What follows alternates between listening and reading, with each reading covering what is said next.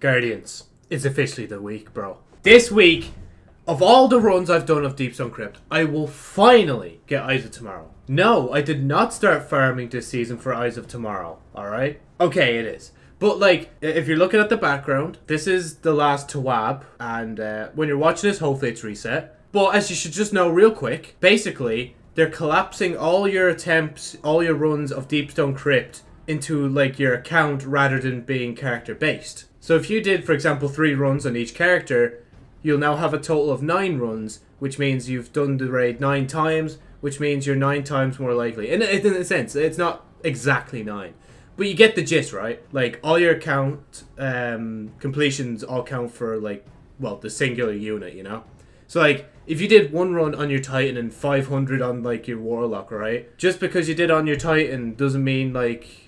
Okay, I'm actually confused with my analogy. Basically, if you do the 1, like, with the 1, it won't just be, like, 1 run percentage chance, right? It'll be, like, the 501 chance for all the characters, not just the 1. Anyway, I'm going to stop rambling.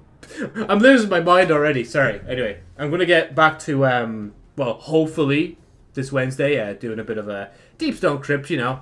Might post on Twitter if I get Eyes of Tomorrow. Let me know if you guys get it, alright? And tell me the amount of runs, right? Because I always hear all these different numbers in parties, and it doesn't trigger me. I swear my friend didn't get it in 3 runs, and, like, I want to put my hand, like, around